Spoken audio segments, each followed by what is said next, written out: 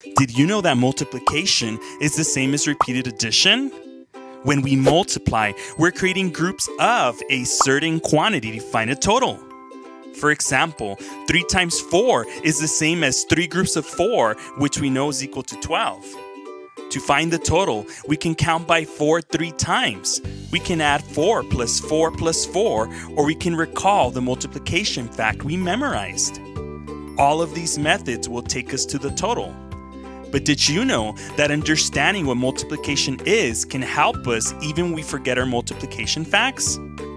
For example, I may have forgotten and not memorized the multiplication fact of 3 times 4, but I might remember that 2 times 4 is 8, and if I understand that multiplication is repeated addition, then I know that 3 times 4 is the same as 3 groups of 4. So I just need to add one more group of 4 to find my total, which is 12. When we multiply, we're simply creating groups of a certain number.